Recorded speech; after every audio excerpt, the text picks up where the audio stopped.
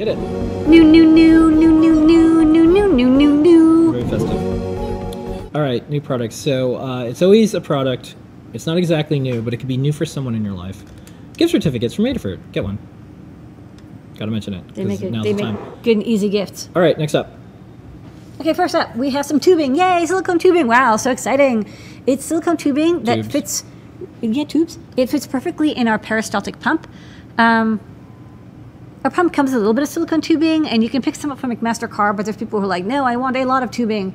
So now we have a meter-long piece of tubing, pretty cheap, and it's like perfect sized that goes into the peristaltic pump. It's a little bit of a tight fit.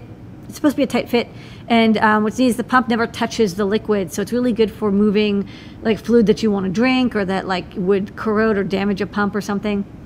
Silicone tubing is good. You want to show them the overhead? Yeah, let's do a live demo. We have this live demo thing for a reason. Well, yeah, I've got this tubing. Well, I don't think I'll plug it in because I think I want to keep moving. But okay, we got plenty of time. No, we got this pump, and then the tubing goes in here, and then yeah, it can take fluid from one point and push to the other. Focus on it. It's not focused? No, it is. Okay, yeah, the tubing it'll pump liquid from one side to the other, and yeah, the tubing just fits inside. You just open it. There's these little snap bits here, and you just pull them apart, and this pops out. And you just fit the tubing inside. You have to squish it in place, and then it rotates and it pushes the liquid through. So it's just the tubing, but if you want the tubing and the pump, you can get both. Okay. Next up, when all the power on planet Earth is used for Bitcoin mining, you'll need the following. Yeah, we have this K-Tor hand crank. So we had a version that was wall adapter, and this version is USB output. So you see there's a little USB jack. It gives you 5 volts out regulated, 1 amp. It's, you know, it works. You have to sit there and you have to crank it, but you can charge your phone at 1 amp or your device. Now there's a lot of larger tablets that maybe need 2 amp of current, so it won't work for those, or it might charge them but not as quickly. But it does work quite well. You know, we saw we charge an iPhone, your GPS, your MP3 player, whatnot.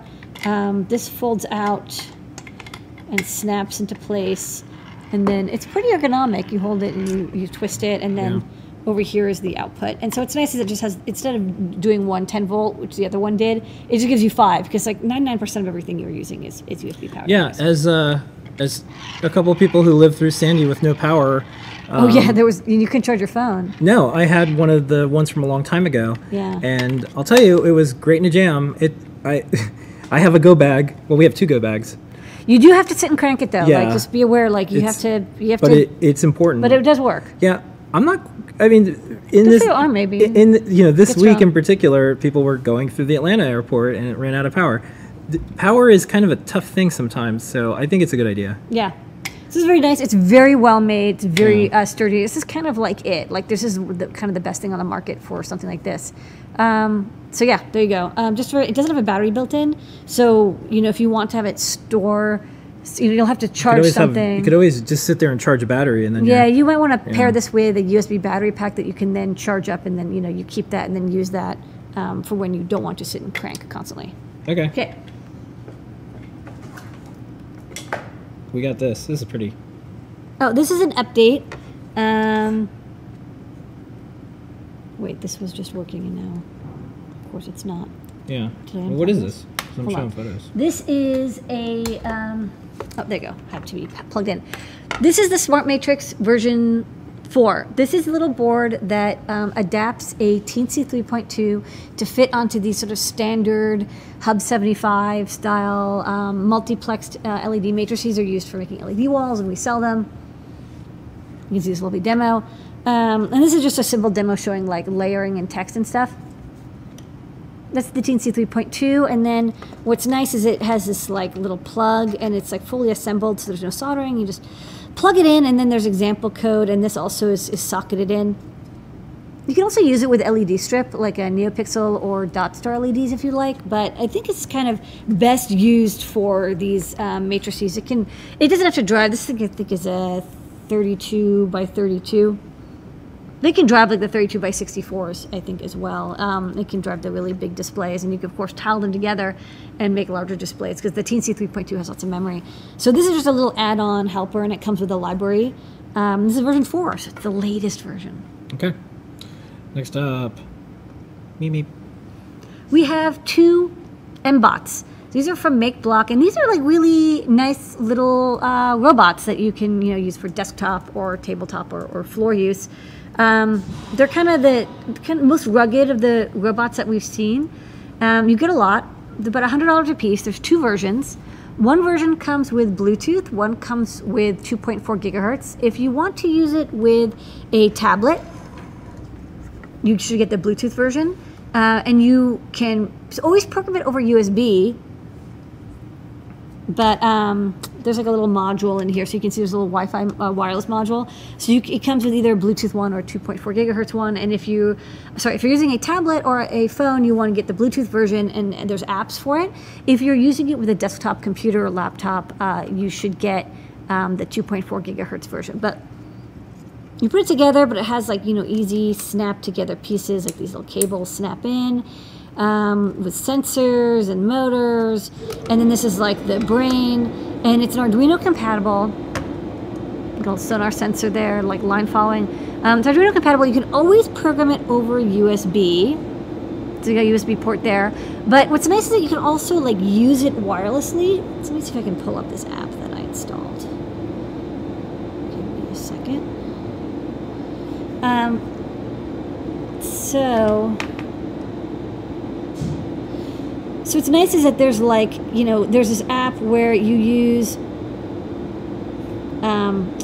you can like drag and drop blocks, which unfortunately, press that. It's going to be complaining. But you can drag and drop blocks and create programs. It's kind of like a Blockly interface. And then there's also, like, you can basically go through the app and like learn different robotics things. There's a course version, and then there's also an activity version, so you can like do projects with it, and it has like different like interfaces. So it's kind of like a big advanced system. So you can have like a control. You can like make your own like custom controller for your robot that like maybe picks up something and moves or turns, and then there's a speaker built in so it can play sounds. So it's a little bit more than just like a standard rover where you just like kind of move it or you don't move it. This one, it has a lot of activities built in, which I think is kind of nice. So this is what I like about this one is it's both basic in that you can just like if you want to just control it as a RC robot, you can do that. And if you want to use Blockly, which is like Scratch, you can use that. And if you're really advanced, you connect over USB and you can program it with the Arduino library. So you can basically like act as if it was a full Arduino compatible robot. So it has a lot of flexibility from a beginner to advanced level. So yeah, if you're using it with a tablet or phone, get the Bluetooth version. If you're using it with a desktop, get the 2.4 gigahertz version. Laptops also 2.4 gigahertz. That's probably the best bet until every computer has Bluetooth built in. Soon. One day. Okay. And the star of the show tonight, besides you, Lady Ada, and the community, and everyone here together, is this. The Itsy Bitsies. I actually designed these in 2015, and I haven't gotten around to put them in the store till now. I remember the desk of Lady Ada. So we have these. These are the Itsy Bitsies. Yeah. So these are they're little dev boards, and they're basically my answer to I want something bigger than a trinket but smaller than a feather. And we have the Pro Trinket. But the Pro Trinkets are not going to last very long because watch out, Trinket Pro, we're coming after you. Yeah, it's got the BitBang USB stuff, which doesn't work really well on modern computers, like especially Mac High Sierra and higher. They kind of struggle with it, and sometimes you take like a USB hub. USB 3 ports don't always work with it. So instead of trying to continue on that path, we just said, okay, let's just make something similar enough using the Atmega 32U4, which is well-known popular chip. It's Arduino compatible. There's 2 versions. We have a 3-volt version and a 5-volt version.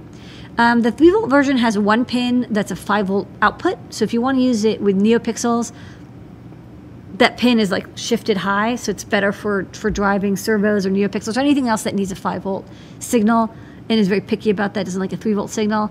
But they're pretty much the same designs. One has a 3-volt regulator and one has a 5-volt regulator. And then we'll also have other versions with like an M0 or M4 chip later, but this is just to get started.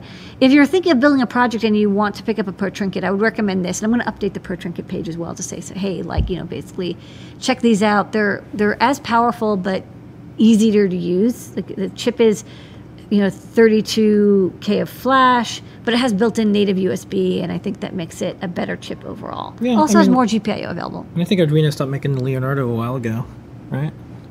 Yeah, I don't even know if the micro is available. So this is something that has a lot of pins. Basically, it's like 20 GPIO pins. It's like 28 total, but of those 23, I think, are GPIO. It has 6 analog and like 5 PWM. So there's a lot of I/O. People like the Trinket. They liked how small it is, and this isn't that much bigger than a Trinket, but it has a lot more pins. Okay.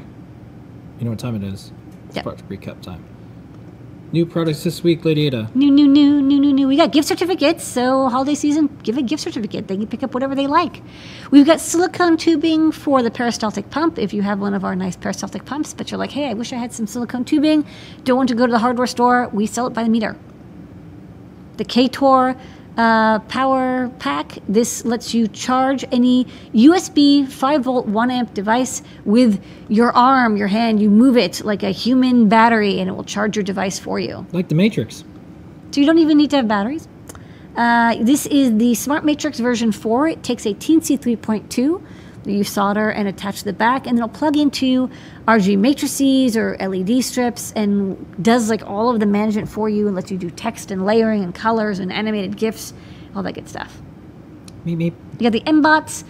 These are build-it-yourself, solder-free robots. They're really well made. They're very beautiful. Love that blue. We have them in both Bluetooth, which works great with tablets and phones, and 2.4 gigahertz radio, which comes with a dongle for use with tablets or desktop. Build your own smart little robot rover. Okay, and?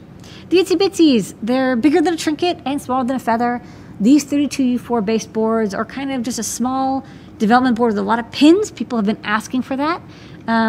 You have a 3-volt version and a 5-volt version, so pick and choose depending on what kind of logic level you're interfacing with. All right, that's it. Happy holidays. Hey, thanks everybody.